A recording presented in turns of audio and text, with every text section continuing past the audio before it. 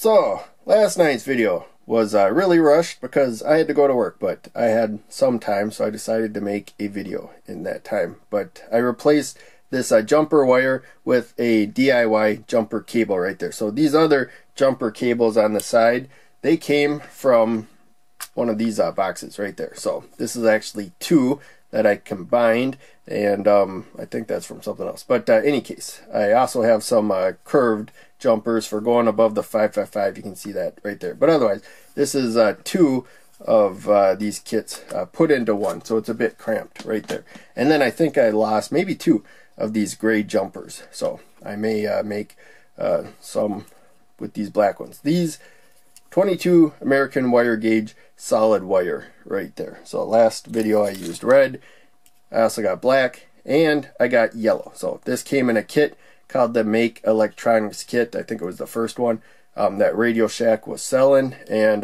they have changed the kits over time. I don't know if they did again, and I think it's more expensive than what you should buy if you want wire, but it has a bunch of other stuff. But in any case, we're not going to worry about that too much. Just be aware, 22 American wire gauge, solid wire. It's not a bunch of strands, and there we go. So should be able to just bend this with my finger right there and get a nice bend.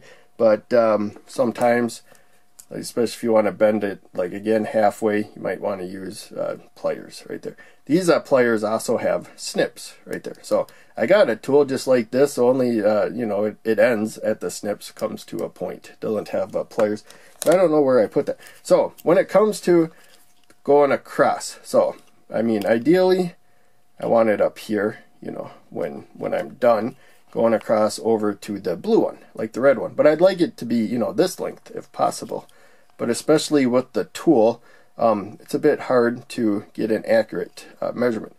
So let's come off to the side like this, and maybe if I snip it right along the breadboard. Hopefully that didn't sound like a real loud crack on camera. So again, we're a little crowded there, but yeah, maybe that'll give me kind of the right length. So I did it a little bit more eyeballing yesterday. So yeah, this is it's longer than I want, but still it will curve up to the red one. So yeah, maybe I'll just kind of stick with that. I can snip like just a little bit more, so I'm looking through the camera, so it won't be as accurate. But yeah, let's see if that was the right amount.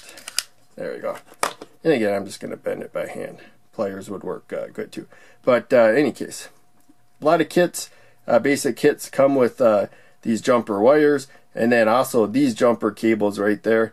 But when you want to start making more specific length, that worked out really well right there. Then, you know, you kind of got to get a solid wire right there, and get a tool, ideally.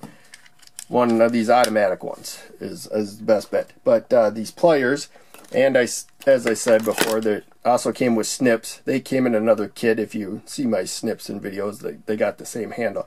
And it also came with a tool that has holes in it, you close, and that can strip insulation, but it's made for like metric or something instead of American wire gauge.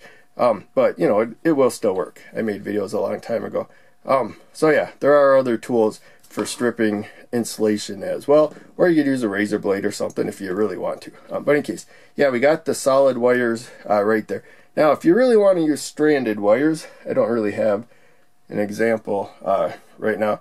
I have these little blue things. You see them on a lot of integrated circuits, and they kind of screw down like this. They got an opening. You can put stranded wire in, and then it's got a screw, and it actually has like a little plate that comes down. It may have screws, but the ones I have, it has a plate that comes down so it doesn't twist up the strands, and that tightens it that way. There's a lot of options, but this looks pretty neat right there, like that. Again, I rushed with the red one in the last video. So any case, pretty basic stuff right here, but a lot of people are just beginning to learn. So when it comes to putting together circuits, you're going to have to figure out how you want to connect them and stuff. You probably won't want to do it exactly like I do. I mean, I really like it. I can't see any other way I would do it right there, how I would do it, but you may have a different way you want to connect everything. So that's perfectly fine. Just look at what's available and see which one looks like it's the best for you. Oh, there's, that's what I was looking for. One of these. There's also these connectors. You can put stranded wire in like I got there. You can also take out, but this is pretty large strands. So I think they're twisted because I twisted it like this. But yeah, I gotta kind of be careful because the lever does kind of catch. So you really want to get these wires together. So especially for this kind of wire, when it was straighter, you know, it went in better. I generally plan on leaving it there like that, and then you know, if smaller wire, I can put a ferrule on there, fit it in there and snap it down. The ferrule you can remove and put back in a lot more. So in any case, all kinds of connection options, and just be aware of that. Watch a bunch of videos of people doing different types of connections. I think this one works out pretty good when you're careful about the sizing right there.